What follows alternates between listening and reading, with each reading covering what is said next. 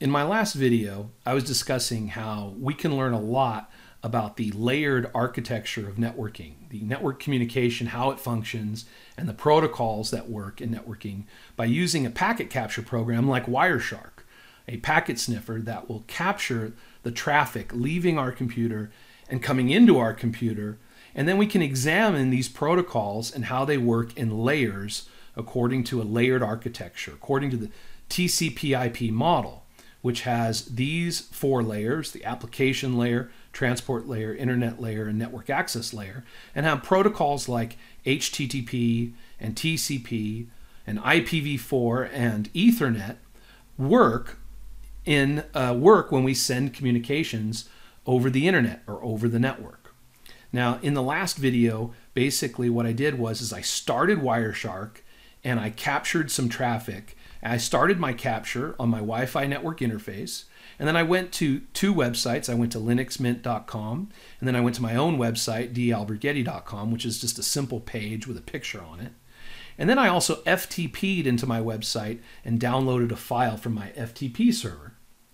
Then I opened the program PuTTY and I did a telnet connection, and I saw an ASCII animation hosted at towel.blinkenlights.nl, which is pretty old school, kind of cool. And then I stopped my Wireshark capture. I saved the capture as a .pcapng file so that I could examine it later and maybe share the file with my students, and then we could look at see how these protocols work. So that's where we're at now. So now what I can do is I've got Wireshark here, and I have my packet capture. Here's the file. I've opened it up, and I made some small adjustments to the Wireshark interface. I went to View and changed the time display format from seconds since beginning of capture to show the date and time of the day. Or if I just want to see the time of the day, I could do this, and now I have a timestamp for all of the frames that were captured. And each line here shows a frame or packet. The packet's there, but it's inside of the frame. So these are actual, each line is a different frame, and inside the frame there's a packet. And then we can examine each of these frames. Another thing that I did is I decided to resolve the IP addresses to domain names wherever possible, or to basically the host names wherever possible. And to do that, you can go to Edit, Preferences, and under Name Resolution, click or check mark Resolve Network IP Addresses. So instead of just seeing the source and destination IP address, it says source 192.168.8 and then the host name that is resolved to the IP address, or that resolves from the IP address. So, all right, so let's get started. So we've got this file open, and the first thing I want to look at is I want to discover some statistics about this packet capture. So let's start by looking at some statistics. So the first thing is, now we should expect to see HTTP, FTP, and Telnet in this packet capture. However, you'll see there's a lot of other protocols at work when we communicate across the network or across the internet. You can see here DNS, ICMP, which is Internet Messaging Protocol. You can see TCP, you can see TLS. This is secure communications across TLS. And then there's a bunch of protocols at work here, not just those. You can see NetBIOS name server, you can see address resolution protocol. There's a lot of protocols that are at work. But if we want to see kind of a hierarchy of it, we can go to statistics and go to protocol hierarchy, and we can see all of the protocols and how many packets there were and the percentage of communications. So I'm going to collapse some of these so we can kind of collapse it and see. So we have here, first of all, we're dealing with frames. Okay, these are Ethernet frames that we're dealing with because this is an Ethernet network on my home network. It's wireless Ethernet. And then turns out I was using IPv6 and IPv4. However, we can see that as far as IPv6 was going, that was only 0.7% of the packets being sent. So 98.2% of the packets being sent from my computer were IPv4 packets.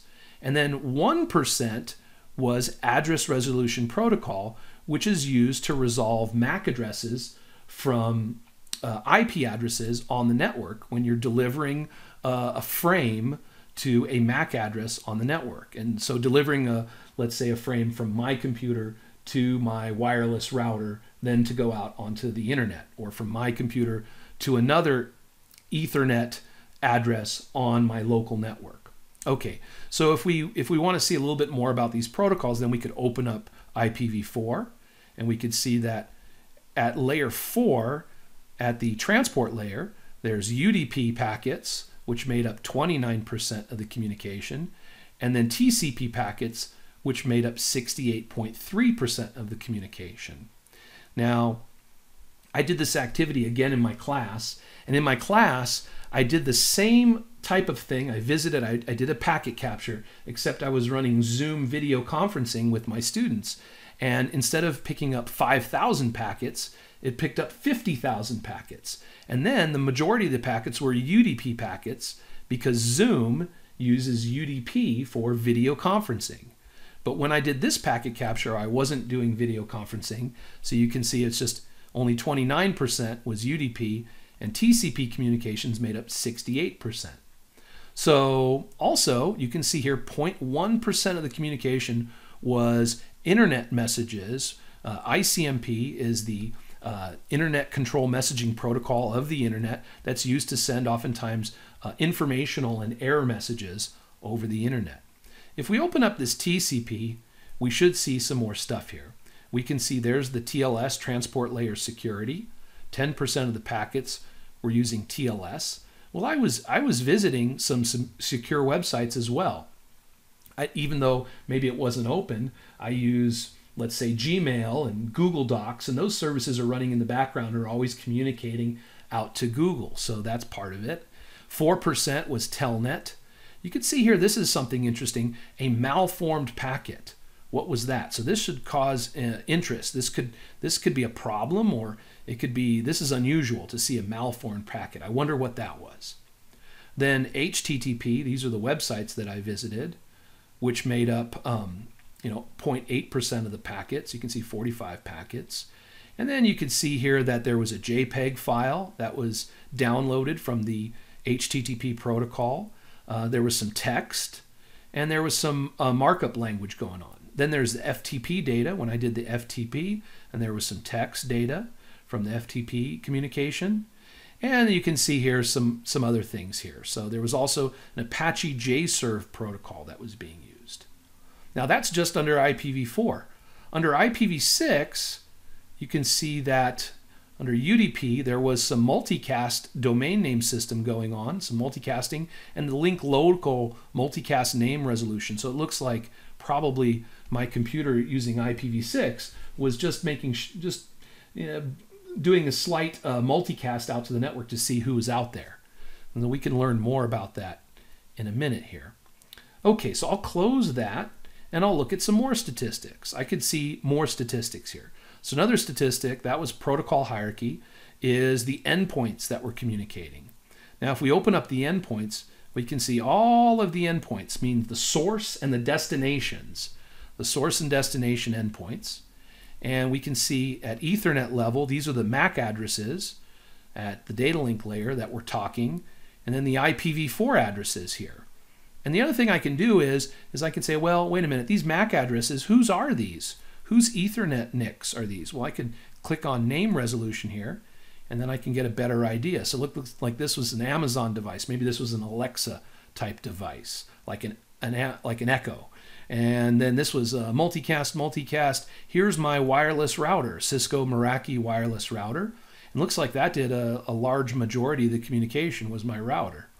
And then this Intel Core 427089, looks like this did another majority of the communication. Well, this is probably the MAC address of my computer. And if I open up a command prompt and I do an IP config, we could see that, yep, this is my MAC address, 427089, with an Intel type network interface, Ethernet interface. And then you can see some other devices here. Vizio, maybe that's a TV or something. Another Amazon device, things like that. Just to prove it, that this is my NIC here, I can open up that command prompt. And what I'll do is I'll put in a command here, IP config/all. And we look here, we're interested in the physical address right here, and you can see there's 4270.89.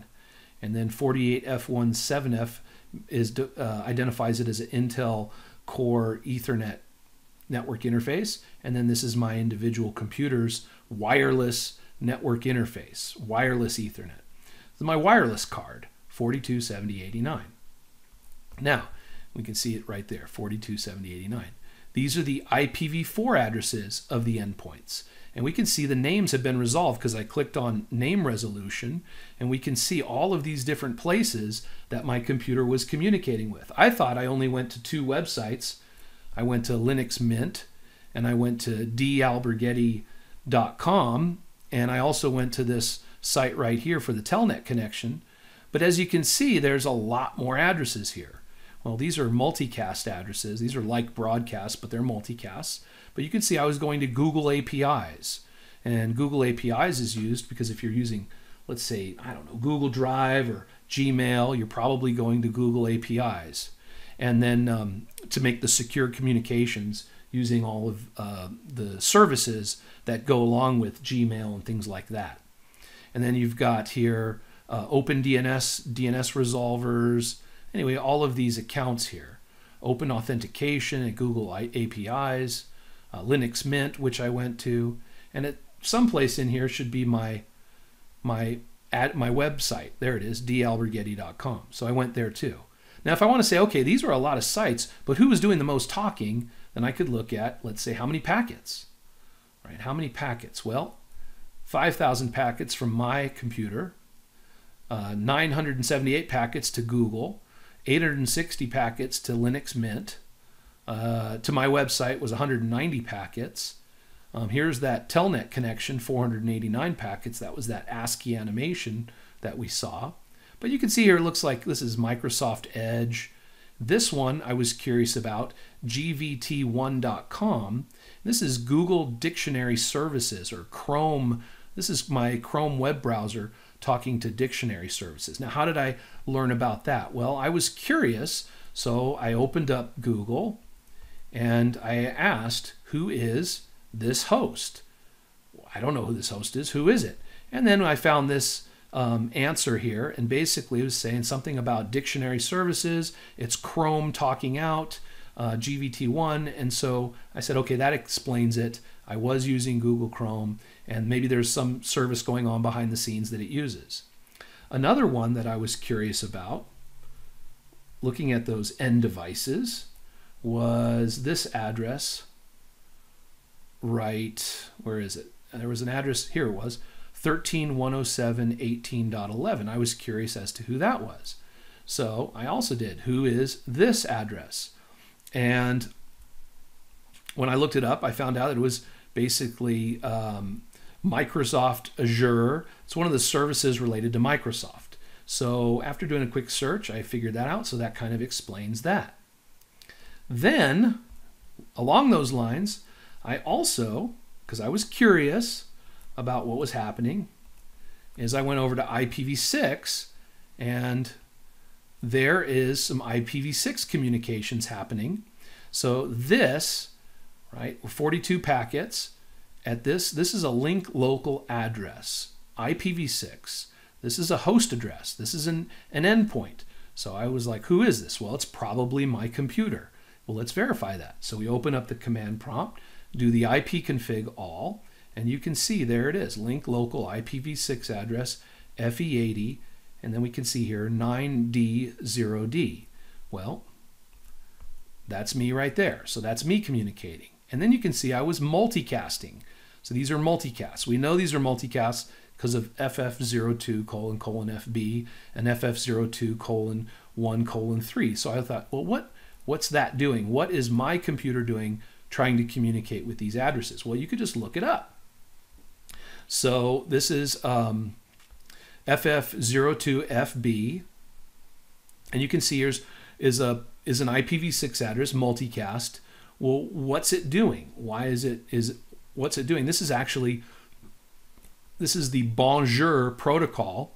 This is the Apple Bonjour protocol advertising its services.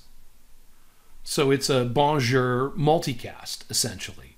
And then the other one was the IPv6, and I think it was 2.3. So I ended up on this website, and I wanted to look it up. So we just look it up, and there it is.